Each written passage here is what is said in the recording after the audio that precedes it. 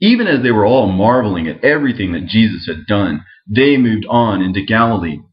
Now he did not want anyone knowing about it, because when they had gathered there, he was giving instruction to his disciples. He said, "Listen close to what I say.